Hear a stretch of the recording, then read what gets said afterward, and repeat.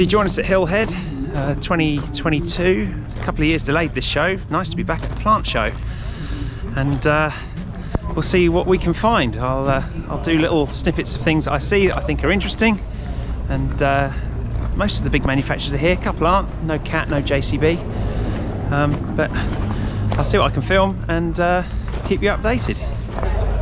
So we've got Volvo's ECR 58F, this is their latest 6-ton machine now, and I have to say I quite like the look of it. It's got some good styling. As usual, it's a kind of compact radius machine, hydraulics at the back, engines in the side. Let's see if we can have a look. Panels are all plastic again, which I'm not like hugely against, but they've done a better job of strengthening it. This is all sort of one moulded piece of ABS, which is quite nice. And yeah, obviously Volvo's own engine. Access isn't bad. Dipstick. You can see some bits in there. Filters around the front. It's quite nice. Although the cover seems hard enough to lower. There we go. Well, that's fiddly enough, and it's brand new at a plant show. Anyway, again, quite thin on the plastics at the back, but nice enough looking machine. One thing that's been pointed out is the door is like super flimsy. See it bouncing about. When you close it, it even rattles at the top, like it's not closed. Bit of a shame, but when you get that open, it's got drop my bag off, it's got quite a nice cab, nice high back seat, bit of a storage bin for stuff. You could actually get something in there, something for a cup. We like a cup holder, and I just like it's got really wide visibility here. Tracking pedals are good.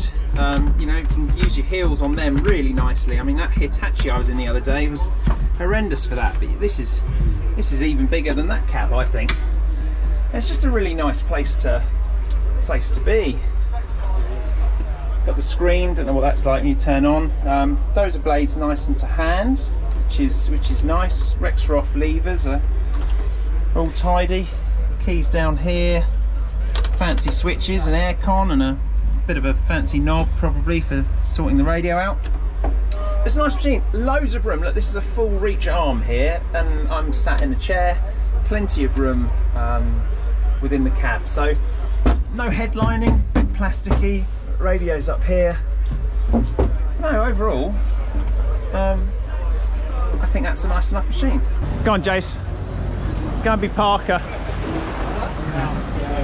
You're all millionaires, just got to get the gold out of the ground.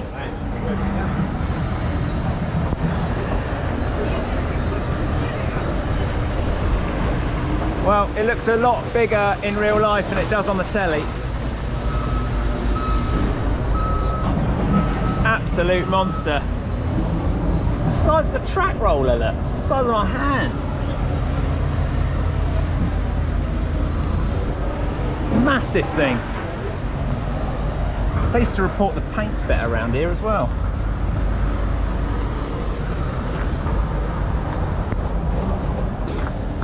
Nice bit of kit. We've got the 27D here as well. This is a machine that would be a competitor for my 8026. And I do like these. If there was a dealer in my area, I'd be very keen to try one out. Little side opening window on the front, which actually does open all the way, so you get a decent amount of air space, although you don't get anything at the back, and that's really where you want the air coming in.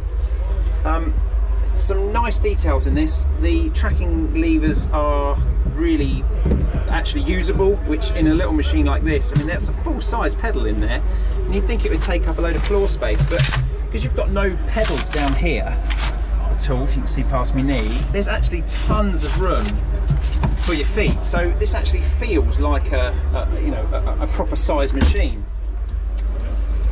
Rexroth levers feel nice. You've got your throttle and switches and fuel gauge, etc. down here, and auto idle, which is a really nice touch on a machine like this. Heater blows at the windscreen. Don't think this one's got air. I think you can spec aircon in these, but I haven't tried it. Obviously, haven't looked at the brochure. But yeah, feels a nice machine. There's some little touches. If I can get the windscreen open, which is a one handle operation. See how the windscreen protrudes forward of the edge, so it would actually miss the windscreen if it was raining. Any rain that comes off of here would sort of hit here. I think that's a really nice touch. And this comes undone, bottom screen comes undone really easily. Slides up into the top window, so the whole thing can come up, which is an absolutely brilliant feature.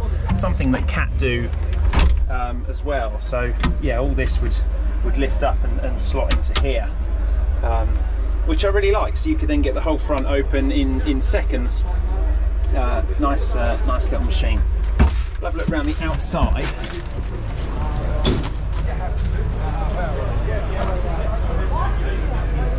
You've got plastic bodywork again, which is a bit, it's my only criticism really with these, a bit flimsy, but as an owner-operator you'd be fine with it. Access is tight.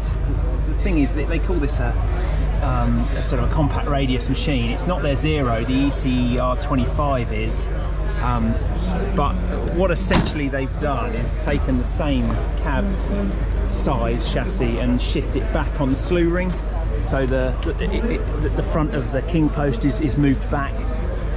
That's kind of why they've done that. Otherwise, very tidy. Hose routing, cast dipper, nice bit of kit. That's it.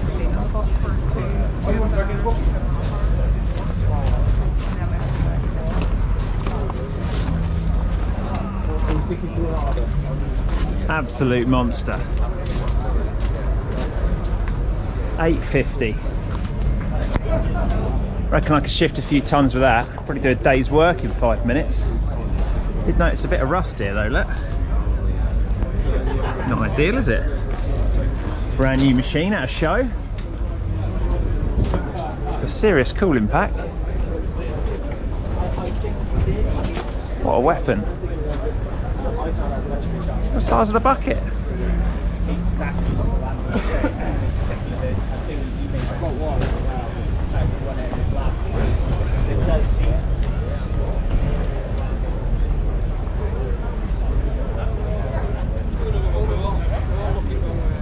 How'd you get able to grease it? I don't know if I can afford it. The finance payments are a bit steep. Monster. A couple of million. Yeah. Million. No quick hits either. Oh. No, you don't on mine in fact. No, I'd be graded. Yeah. Get it on the sports pitches. There's no money. Yeah, wider tracks, a few turf pads. Be alright? So this is the new Mini. 1.2 tonne. I don't know how narrow the tracks go. Doesn't tell you. It's a bit sad, isn't it? 1.3 tonne it says. But this is the new little Mini from Case. I guess to compete with the Takuchi. Interesting little plastic back cover. Little Kobelco engine in there. Access isn't bad when you get in here. It's not bad at all. Interesting little machine. Let me get the seat down and we'll have a look. So to get on this machine, you slide the arm in. It doesn't lift up. It comes out sideways. Kind of a funky idea. It's got little tracker pedals though. Roller switch. No, I ordered for me. That's why I know you ordered 25. Set of lights on the top. Interesting digger. Not so sure about it myself. Quality's a bit crap, and then you've got this is really close to your wrist and you're like working, that's sort of in the way. It's like right on your wrist when you're obviously operating it. Ah, interesting idea. So, Case have spent so much money here, they've actually got a bloke with an eagle. If the wooden eagle wasn't enough, and the big blow-up eagle over there, there's actually a guy with a real eagle, which is that's pretty sick. So the 2-piece boom on a 6-ton digger.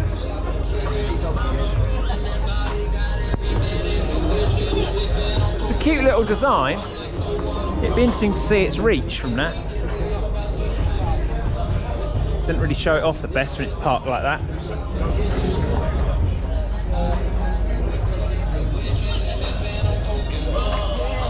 Nice enough looking machine. Controls all look nice, nice seat. Not a huge amount of room in the cab though.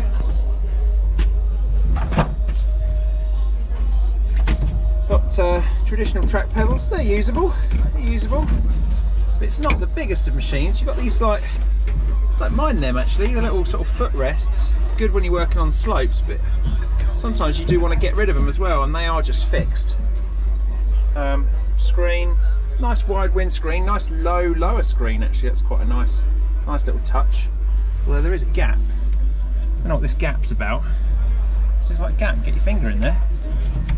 This does lift up into here and then comes out the top. Again, that's like the Volvos, it's quite a nice little design, but yeah, not sure why we've got a gap in the windscreen there.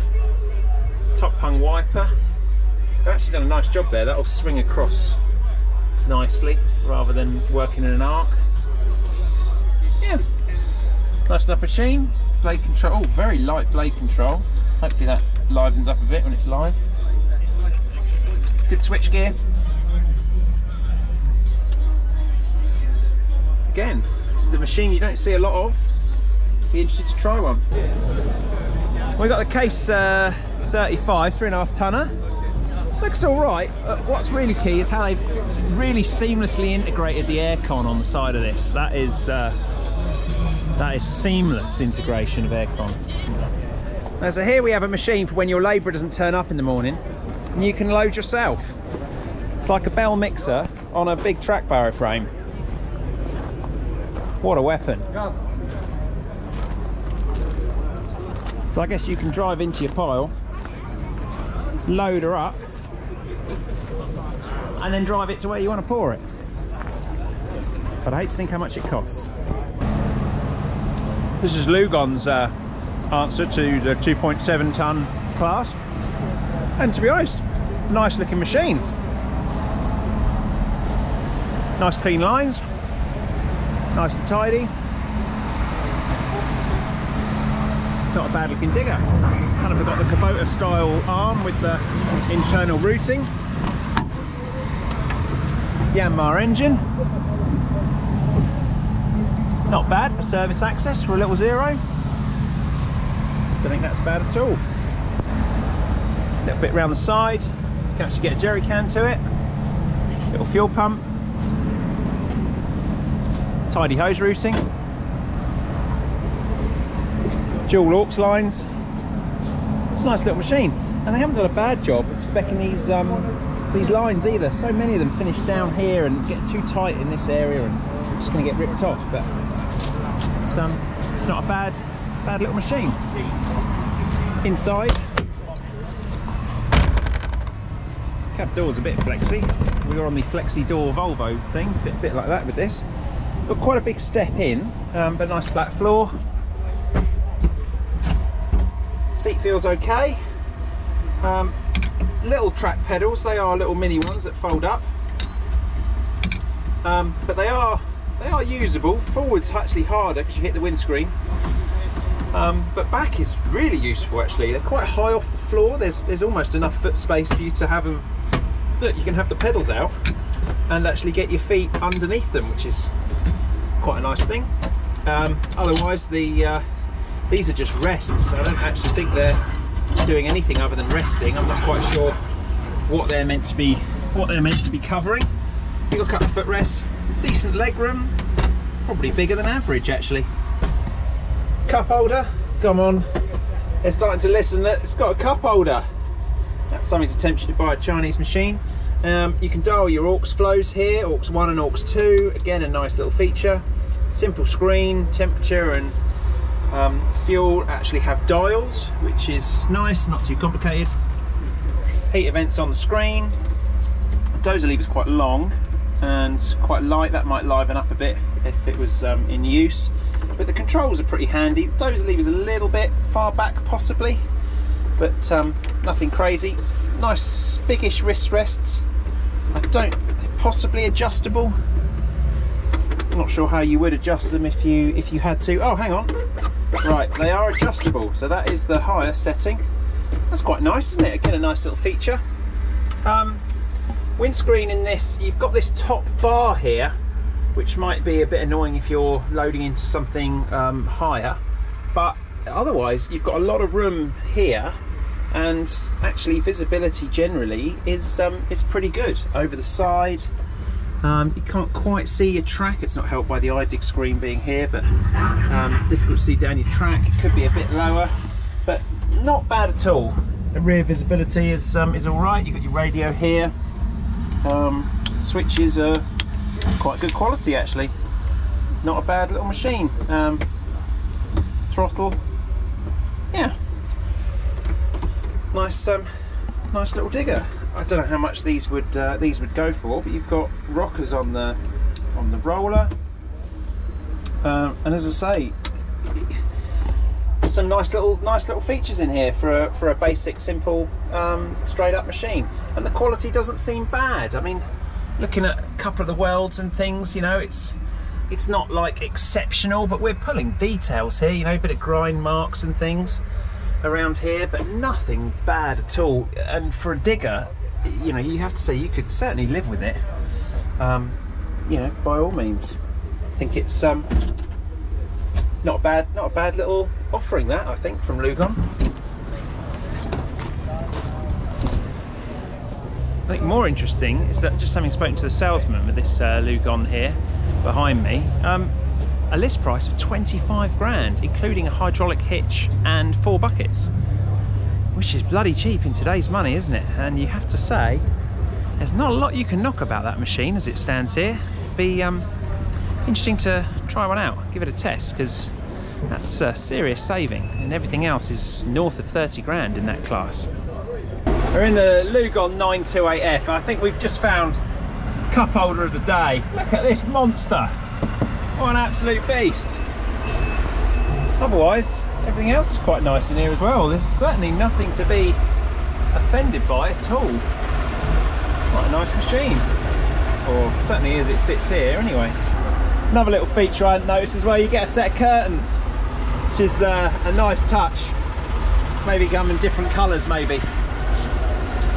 That is nice little set of curtains in the machine, isn't it? Even a little joining set here as well.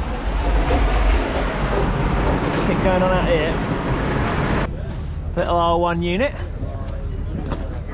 It is cute, but this one's coming in at 118 kilos. 36 kilos of gripper on it. Quite big jaws. You think the jaws stick out the back a fair way? Yeah, they come right over. Well, yeah, they must fold in quite neat.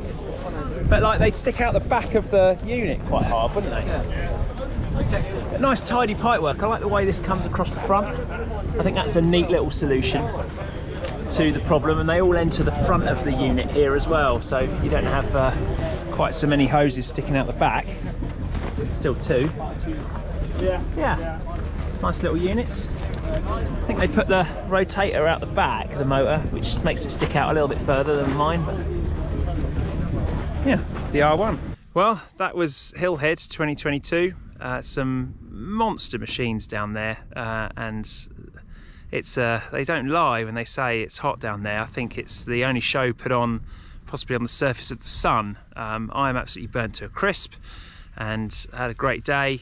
Met some people off of here and Instagram, which was pretty cool. People recognise you. It's a bit of a weird feeling, but always good to meet you guys and chat diggers, really, because that's what it's all about. We love chatting the kit. So yeah, saw some interesting stuff. A lot of it is more aimed towards the bigger side, and I'm never going to be buying a Volvo 750, but it's pretty cool to see one in the flesh. You see them on telly, on Gold Rush and stuff, and difficult to get a feeling for how big these things are, but absolute monster machines. And some cool small stuff as well, which obviously I've covered. Hopefully the video makes sense. Kind of filmed it ad hoc really as I walk around, just things I saw that take my interest.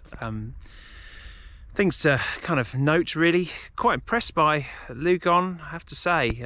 The price especially, but also not just how much they want to sell you one for, but the quality looked good, and I'd be very interested to try one of those machines and see how well they drive, because if it drives as good as it looks, then that's a serious contender. And spoke to some of their guys who are based over in the UK, who do a bit of the kind of more European sort of R&D development and feed that back to China. All smart guys, some ex-JCB people in fact, now working for them. Got dealers around the country. One of them's in Portsmouth, which is not that far from me. So it's possible. Don't think it's quite got the same arm length as my 8026, and obviously it's a zero tail, which isn't ideal for me. But you've got to say, for the money, that's some machine. And the friend I was walking around with as well, Jason, he was looking at the 140.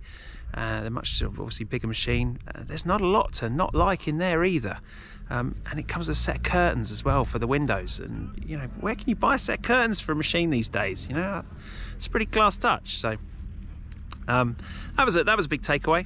Had a really good chat with Neil and Dirk from NASCO. Neil from NASCO, but Dirk from iDig, who's one of the very sort of early founding guys of iDig, and yeah, really good chat with them, and about 3D, where that potentially is going to go, and what the system will be when they eventually release that, what information I might need, and all of that kind of stuff. So bit techie. Didn't film it because it's not, well, for a start, the system isn't fully ready, and also I was kind of trying to absorb the information myself. But had a really good chat with them, so that was another highlight for me.